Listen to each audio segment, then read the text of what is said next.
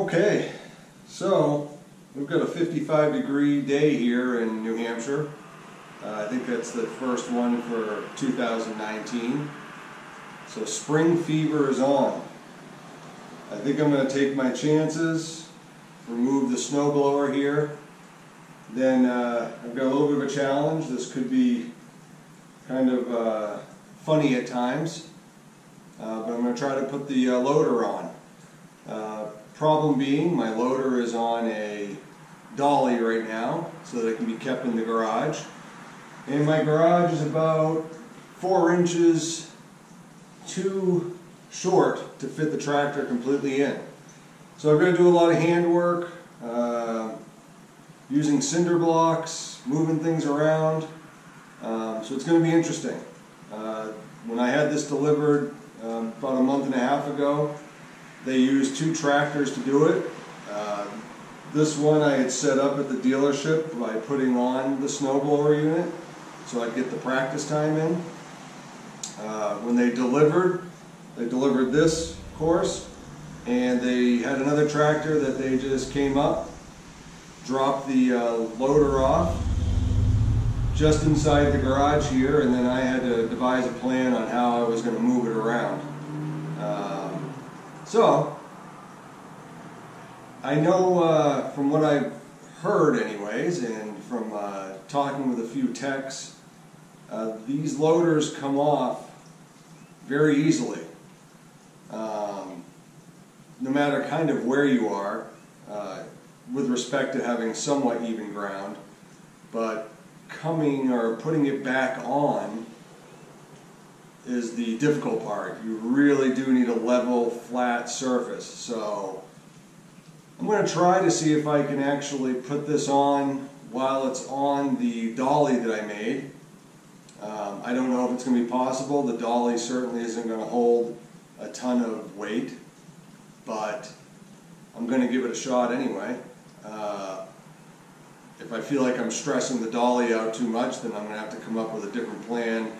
Probably take the loader, put a cinder block underneath, get the dolly out of there, and then get it to a level of ground and see if I can hook it up that way. Could be a very interesting project. First one of the year. I'm hoping that I don't need to pull this thing out again. I do have a back blade so I can scrape. I'll have the bucket. So if we do get any dustings of snow, the long range forecast at least shows like each day it gets at least into the 30s, if not 40s, after a cold night and possible snow. So I'm going to bank on that because I really would like to put the loader on. I have a grapple showing up here probably within a week, and I'd just like to get used to it. So come along for the ride, let's see how we do. So the first thing we ought to look at here is I've kind of got some of the things I may need to start doing my little project here. I got my rag. I've got some work gloves. Brought a couple extras just in case. These ones are pretty good though. They get a nice grip onto them. I can usually get a few applications out of them. And I've got my grease to hit the fittings. My plan, hopefully it's going to work this way, is to put the snowblower away for the season. I've got a couple of conflicting ways of doing this, but I'm going to grease all the fittings here. My dealer told me that he packed these things really good with grease. He said just hit up every storm or two the grease fittings that are on the ends here, and not to worry about the ones that are on the actual auger itself. He said those we packed up good, and I said okay, but I've heard at the end of a season to hit those up pretty good and really hit everything up, just because of the course of the winter and the snow and then the melting, that water can get trapped in there, and obviously I don't want that sitting in there. I guess it would dry up eventually, but I don't want to cause any any particles or rust or anything to be in there. So I was kind of told that a good idea would be to go ahead and grease everything so that, you know, if there is any water in there, that it gets pushed out with the grease. So that's going to be what I'm going to do. The other thing is, I've probably only used this since I took delivery on it like a month and a half ago. Probably only used this snowblower about 6 times.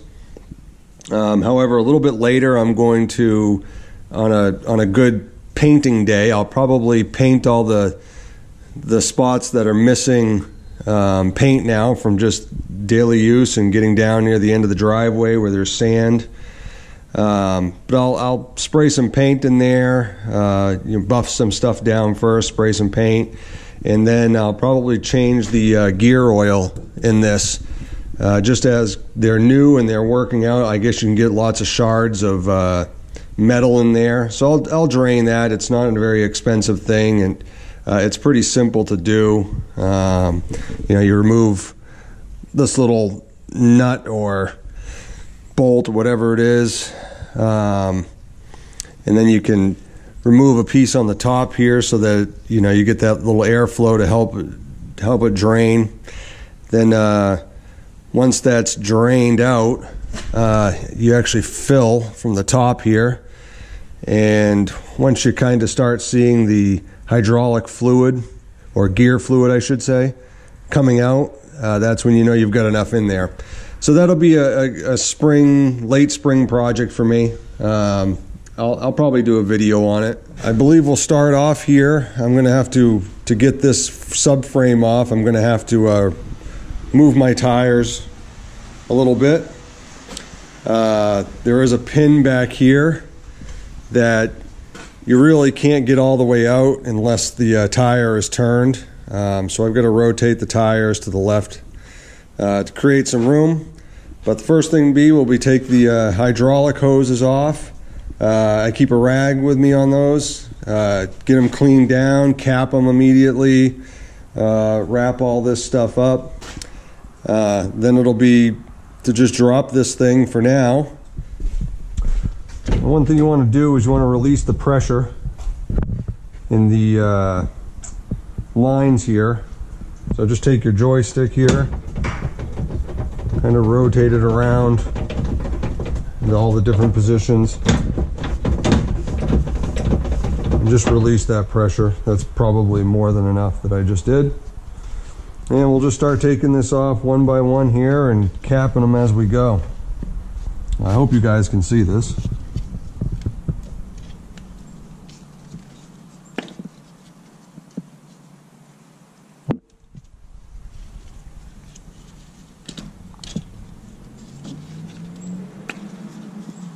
So far everything's nice and clean as it should be. If not, I'd be taking my rag and trying to clean it up a little bit.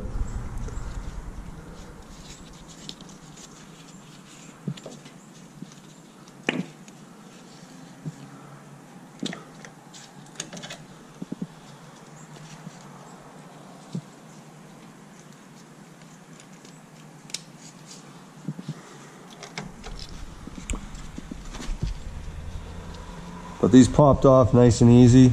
Didn't really lose any fluid, so that's great.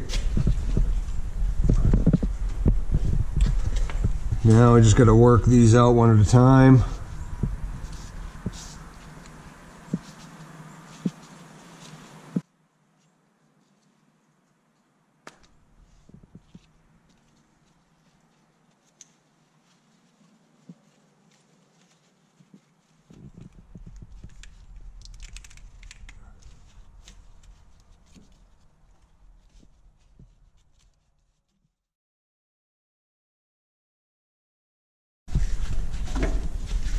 Okay, hose number 1, and also the electrical for the hydraulic diverter, so that I could have the chute rotator and hydraulically set up, and the deflector hydraulically set up.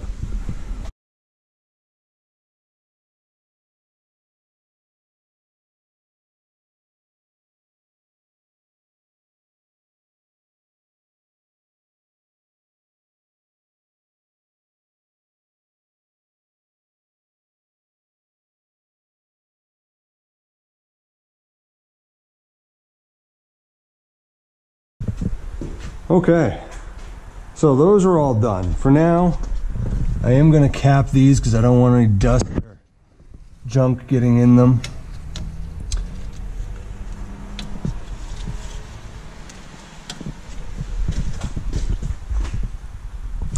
From here, we're going to go in and we're going to disconnect the PTO shaft on the front part of the snowblower.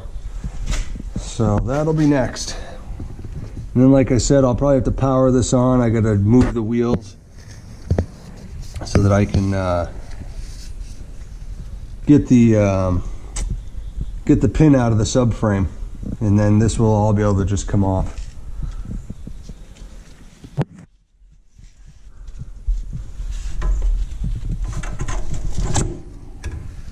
Okay, that's disconnected now. I'll just leave that kind of sitting on the side here. And let's see, the next step here, I believe, we'll take the pin out, unlock it,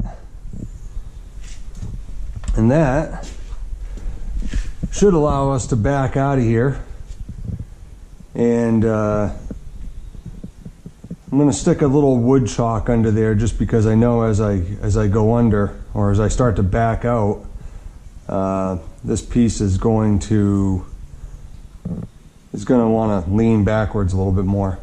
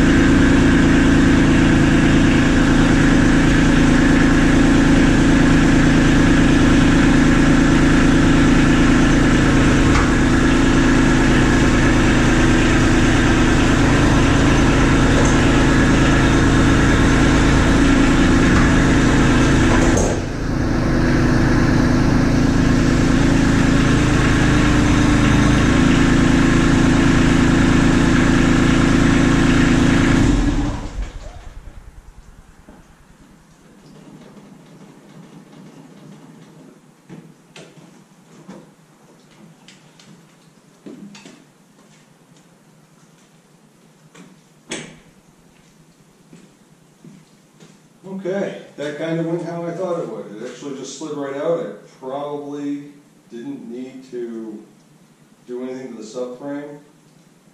Although now that I'm looking at it, I probably should raise it up. I'm not really sure how that works. Right now, it looks like if I took the subframe off and set it on the ground,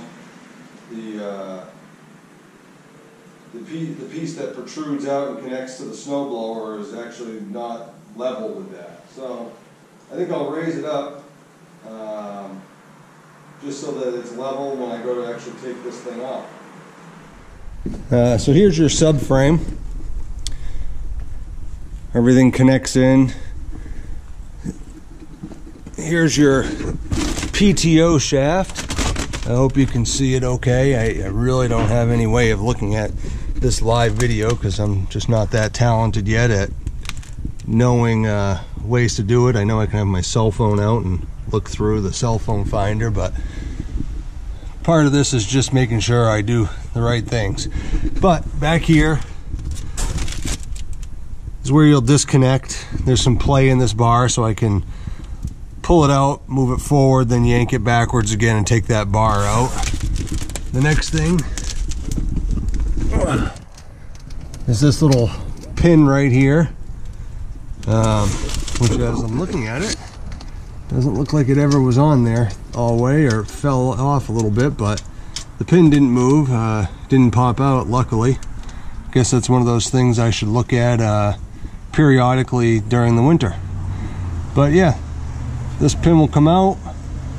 Hopefully it'll come out easy. I can just loosen up the front, I'm guessing, pull the pin out, or I don't loosen up the front and I pull the pin out first. I'll try that first and then I'll loosen up the front. And once that's taken out, I do believe that'll just kind of flop down a little bit, and I'll be able to lift the front off. I'm guessing this is somewhere around 70-80 pounds, just by guessing. They had this pretty much all set on when I did do my delivery and pickup. So we will start with disconnecting this PTO shaft and then try to get rid of the subframe. Okay, not sure what you're gonna see here, and I'm not sure I'm talented enough to do this one-handed, but I'm gonna try. Okay, so that's out. There's your Mid PTO. It is well greased. Set that down here, and then oopsie doodle, turn this around. This is just going to pull out, and there's your shaft all disconnected. So we'll get this out of here. I will now attempt to take that pin out and remove the subframe. Okay, pin is out. Let's see how this is going to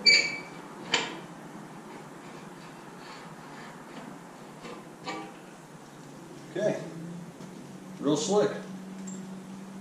Wasn't much of a problem at all.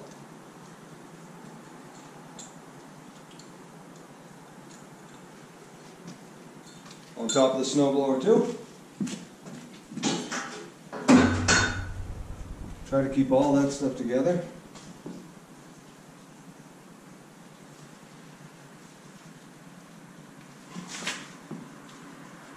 This thing's set in there pretty good, not gonna lie.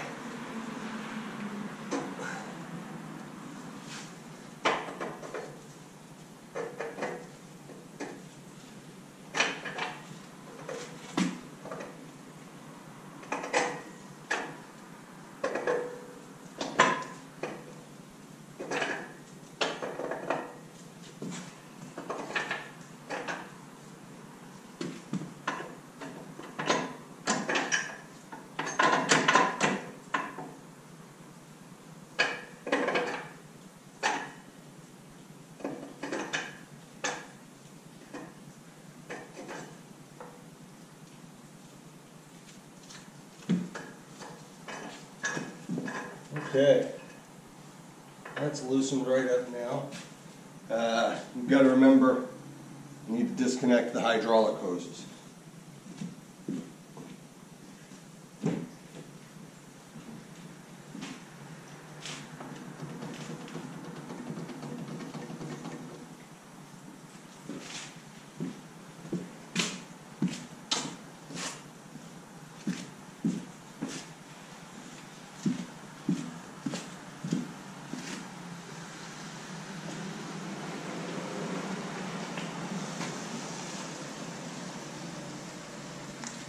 Got another visitor, my twin daughters. It's spring break here. So they're home, music's thumping.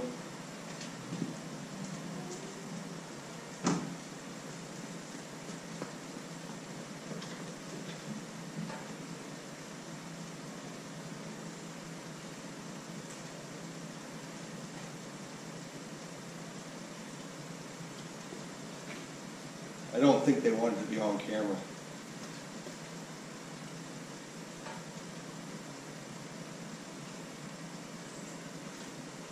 I didn't even get a hi dad or anything.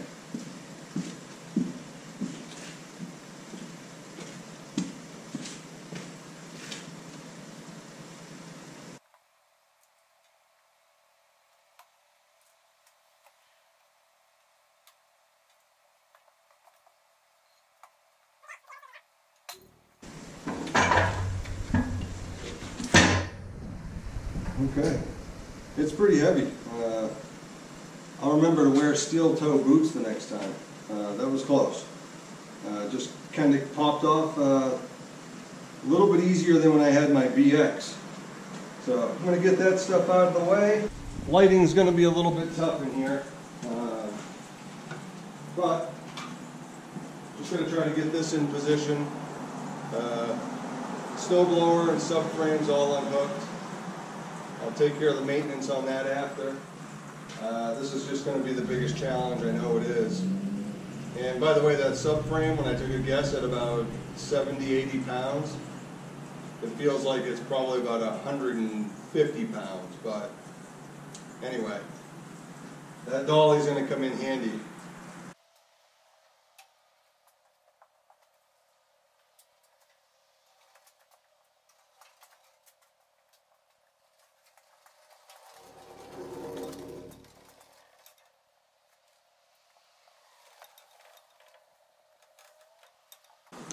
Okay, we're up close and personal.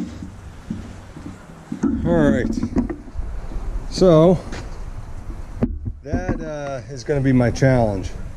I'm really hoping, although it's not looking good, that I could have taken this and hooked it up at that height, but I don't see how it's going to be possible. The only way I could do it would be to try to activate the hydraulics and lower the boom, and I won't be able to lower the boom because I've got the stands right there. So looks like the next step is really actually going to be to get this loader off the dolly, and that is a difficult one-person job. So I may mess around. If I feel like I can do it, great. But I'm not so sure that I'll be able to.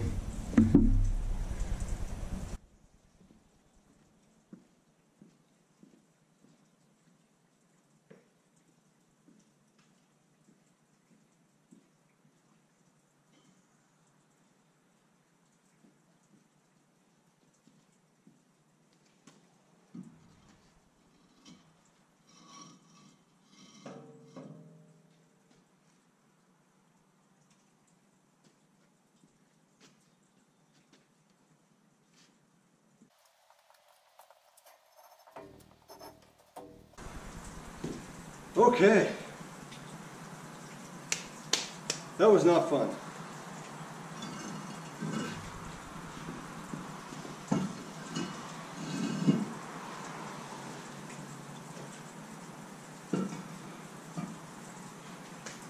I suppose if I just have to do this one time a year, well, technically twice, it won't be the end of the world. And I'll remember to have my friends over for a couple of beers. It would go a lot easier, I'm sure. Well, I'm going to reverse this camera around and let's see if I'm even going to be close with this.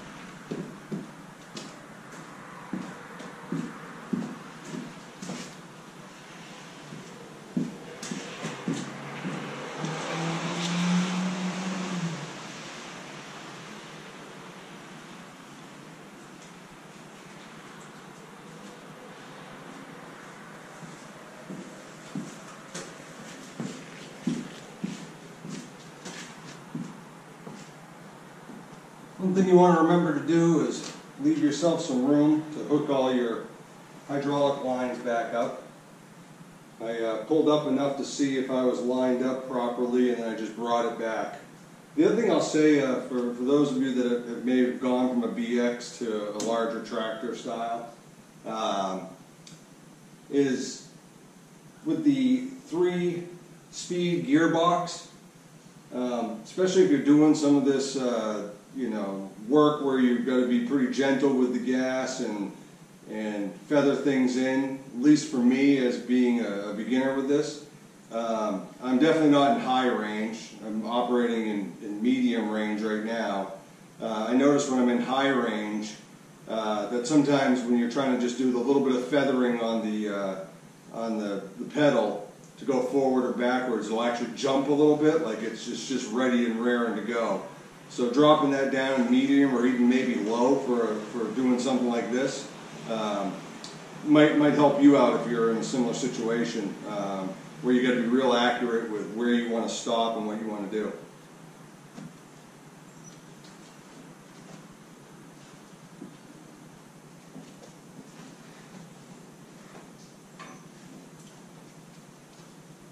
I'm going to start my way from the bottom and work my way to the top here. Seems like that makes the most sense.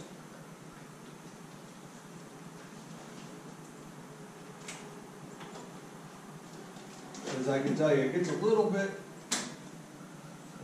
tricky space-wise, especially if you're not used to dealing with it and your hands are all slippery or your gloves. Now I'm trying to cap these again right as I'm doing them. That way you can keep your hydraulic lines clean and away from having debris.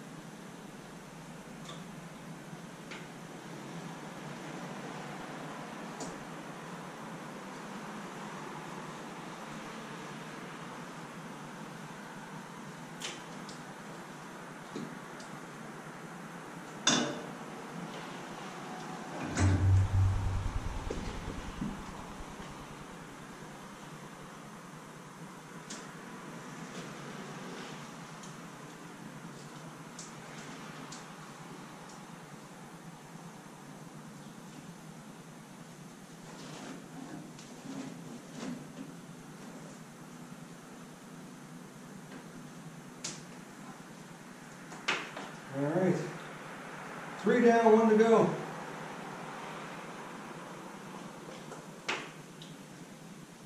I was thinking they'd get easier as I go up, but actually quite the opposite. Being all new, I guess maybe things could be a little bit stiff. Okay. Well, I got those all hooked up. All the covers are on. Now we'll have a little bit of fun with the trying to get the loader on. Let's see how this all goes. Stick around.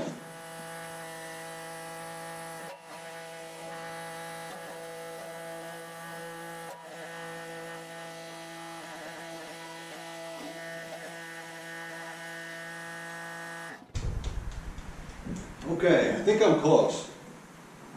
Let's see how it goes.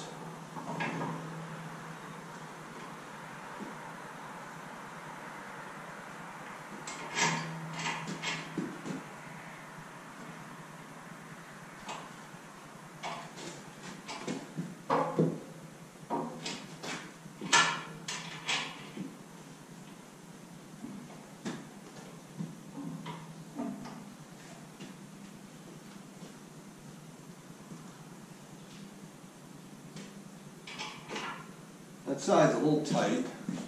Not completely there yet. May need to do just a slight adjustment. Let's see how close we are with this side.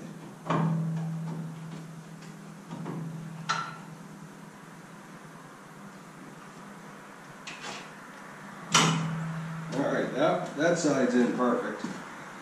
Maybe it's a little jiggle on the boom. And this one will be too. I mean, it's close to being there.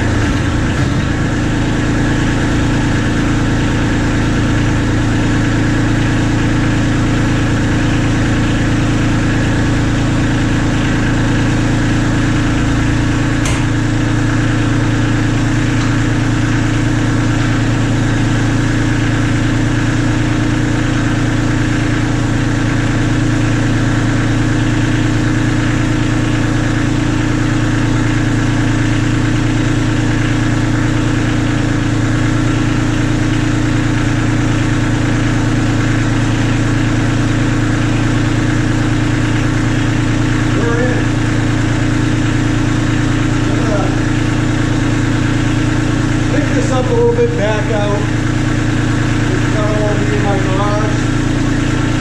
We'll get it lifted up, walk the stands up, and then this part is pretty much done.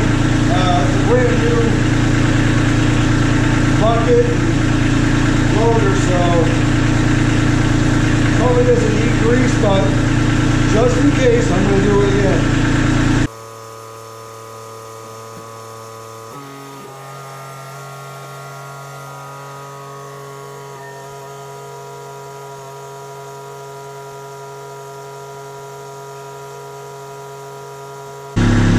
Just in case, if you're real new to this, like a beginner like me,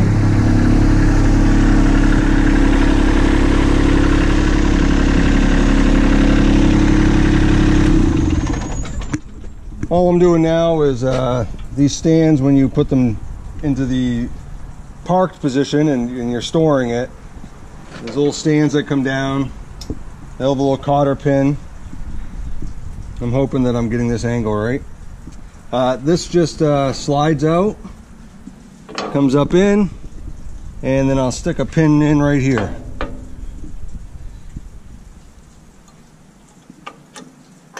And that's it.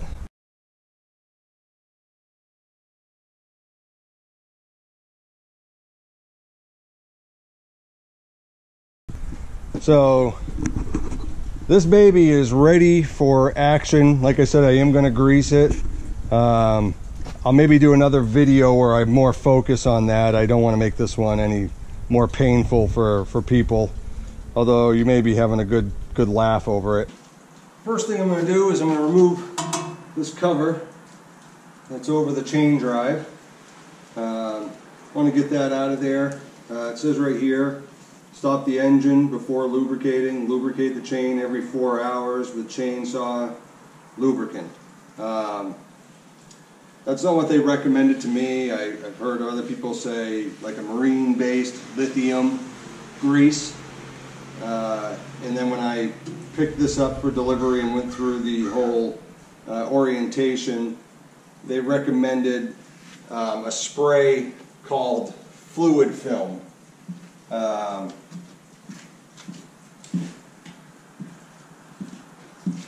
That's this stuff right here. I don't know how well you can see it, but it says powerful rust and corrosion protectant. It says penetrant and lubricant. Protects all metals. Linoleum based. Superior lubricant. No solvents. Long lasting. Non-toxic. Non-hazardous. So I'm going to do what they said. My dealer adds on warranties to everything. I think I got an extended 2-year warranty on all my implements. So we'll go about taking this off. We'll spray that down. Then I'll grab the grease gun and I'll just hit up the different parts, the auger, the bar, the shaft, and all the universal joints. And they do. I mean, this, like I said, I've only run this for probably a total of about 2 hours, so everything should be well greased, but I'll hit it anyways. What the heck. This is a 1/2 inch bolt that I'll be taking out.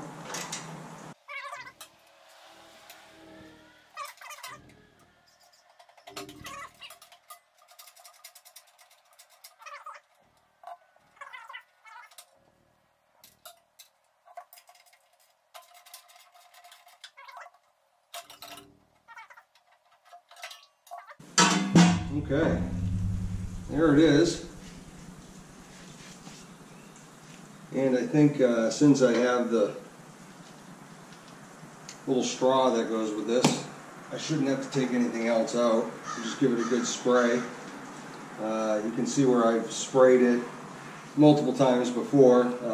I just made it a habit of just giving it a little squirt through the top hole here and just assumed that I was getting most of the chain or some of the chain every time I went. It'd be in a different position. But since we're putting it away for the winter, cross our fingers, hope. We'll spray it on down.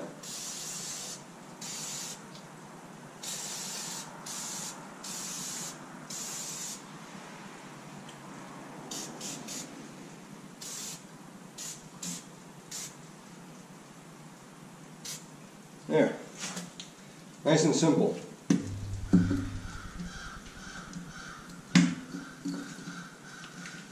Hey buddy, got my helper with me. I don't think it's anything you can eat, so you're probably not interested. Okay, back up. I don't want you to get grease on you. Okay, back up. Good boy, back up. Okay, and back on.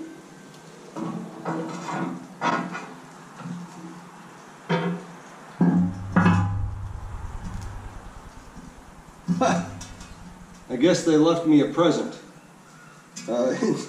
Inside the guard here was a wrapper for a Hershey's milk chocolate bar. Maybe that's the tech's way of finding out if people are actually doing everything he said. I'm going to mention it to him and say, I don't know if you intentionally did it, but I found a Hershey wrapper sitting in there. It was greased up and tucked down in the corner, so who knows?